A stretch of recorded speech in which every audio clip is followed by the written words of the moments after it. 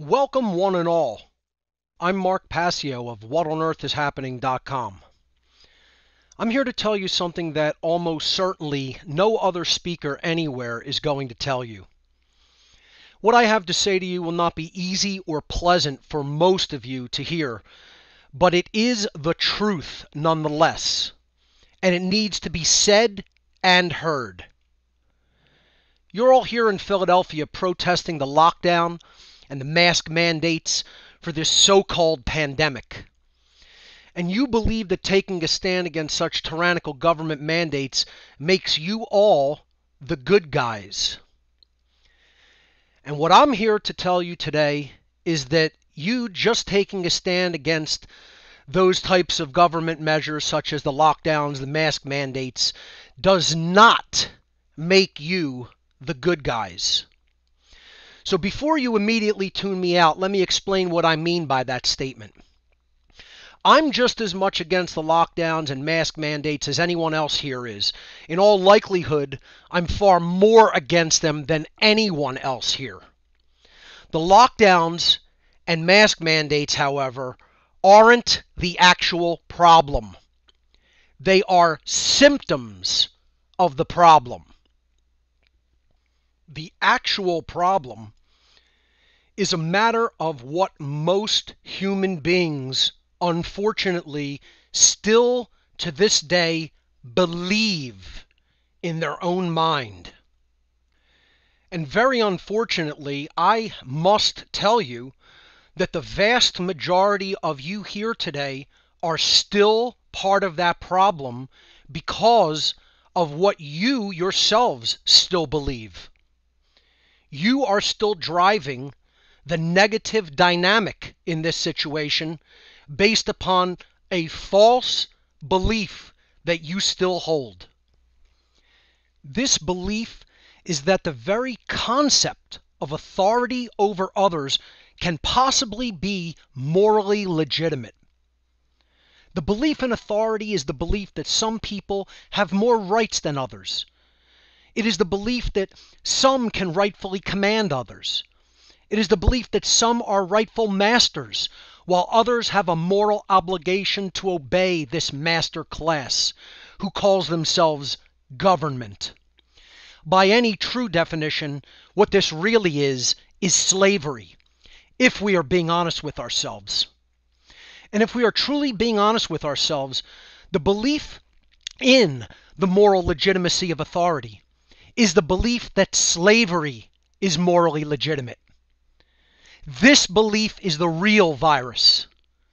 And this belief is what has morally infected the overwhelmingly vast majority of the human population, including most of you here today. For the past 15 years, I've been doing nothing else but trying to teach people true morality. The actual, real, definitive, and objective difference between morally right thought and action versus morally wrong thought and action. And based upon what I'm seeing in the world today, I've had little to no success, because most people still believe in the authority of government with religious fervor. Not only is the belief in the moral legitimacy of government a false religion, which is antithetical to true morality, but the belief in authority in general is the textbook definition of a cult. A cult is formed when adherents to a false belief system become physically dangerous to those who do not adhere to its sick beliefs by conducting and condoning violence and coercion against the non-believers. The belief in government is the belief that some people have the so-called right to engage in violence and coercion against others who have not initiated aggression against others. The very belief of condoning such an immoral condition makes someone a bad person. Yes, it does. Let me repeat that. The very belief or condoning of such an immoral condition, the slavery of government, makes someone a bad person. Yes, it does. The very belief or condoning of such an immoral condition as believing in the moral legitimacy of authority and government makes someone a bad person. Yes, it does. You see, most people here today want to end the lockdowns because the lockdowns affect them personally. But if actually given the chance, they would have government coerce others in whatever ways they want. If they held its reins, if they held that kind of power in their hands, then it would be a different story. Most people don't want to dismantle the very apparatus of government. They want to control it. They want to wield it.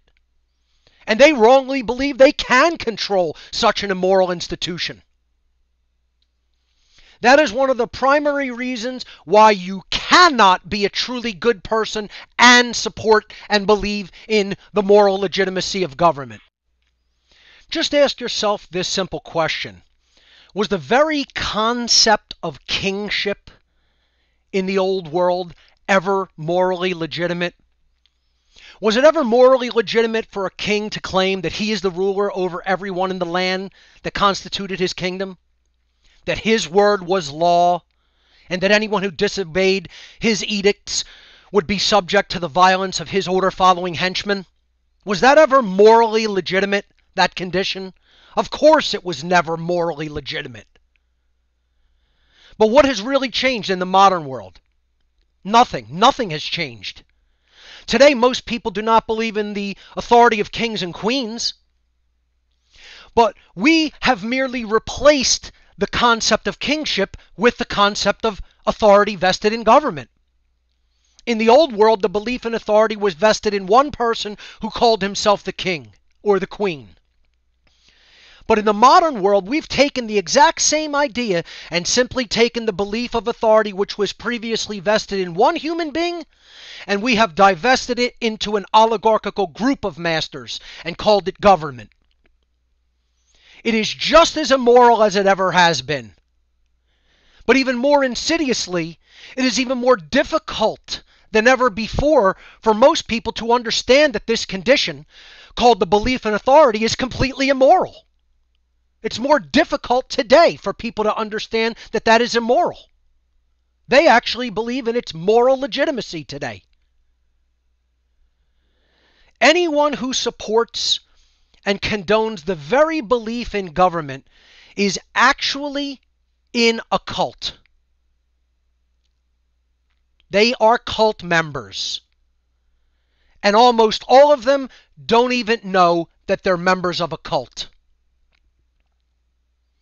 Those who believe in and support the continuation of this cult by their own beliefs are supporters of slavery and believe that the condition of slavery should continue. That constitutes the very definition of what it means to be a bad person. And such bad people are creating the chaos that we are experiencing through what they do and what they condone. Everyone who adheres to this cult belief system is complicit in what is happening and is bringing even worse conditions down upon themselves and everyone else.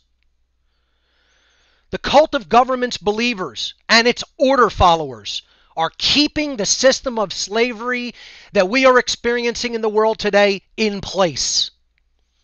Unfortunately, they actually deserve the slavery that they themselves have allowed. The problem is that they're dragging many, many, many others who do believe in true rights and true freedom down into that morass with them. The definitive matter-of-fact truth is that there is no authority vested in humanity. The laws of the creator of the universe are the only authority in nature. Our rights come from the creator of the universe and its spiritual moral laws, not from humankind, not from government. You cannot petition an illegitimate authority for rights that are your birthright. Government has no moral legitimacy to exist. and no so-called authority has the right to make a claim of ownership upon your body, your property, or the fruits of your labor. Any such claim is the claim of ownership upon you, which is called slavery. Sadly, the vast majority of you still don't know this. The vast majority of you would still vehemently disagree with such truth, due to the mental programming you have been subjected to over the course of your lives. All of your protests and appeals to government for your rights will never amount to anything until you understand that the very concepts of authority and government are the real viruses. They are mind control programs. They are the real enemy.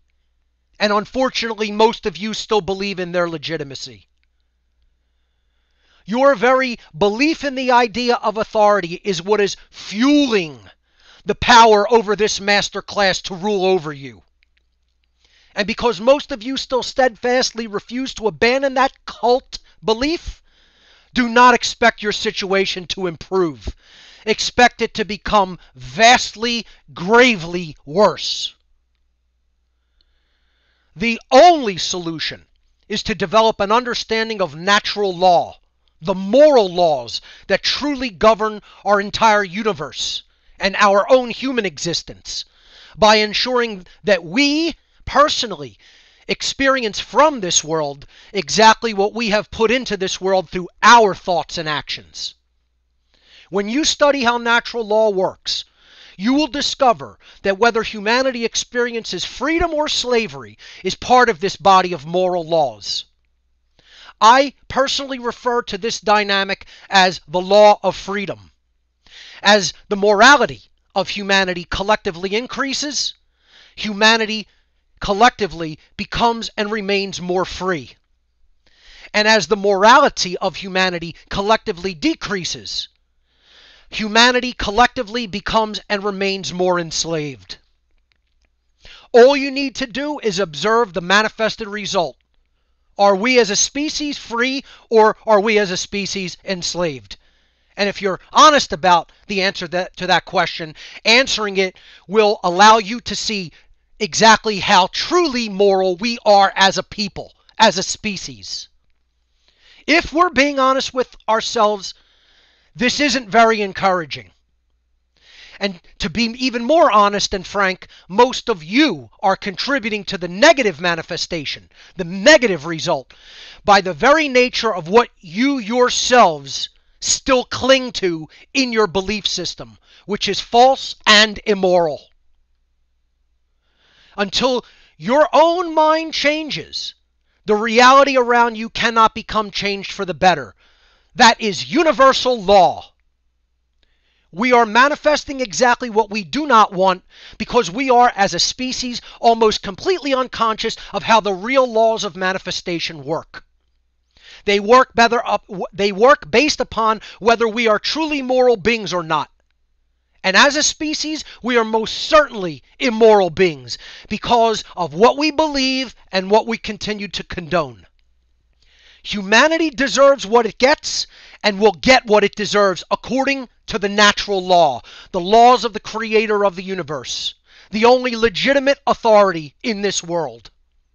The negative manifestations that are existing and will continue to exist are manifestations of our own thoughts and actions, and they will continue to worsen until we make the conscious free will decision to change what we believe.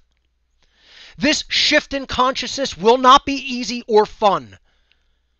As a matter of fact, because of our insistence and persistence in believing what is false and believing in and condoning what is immoral, this change in consciousness will be a tremendous, great work.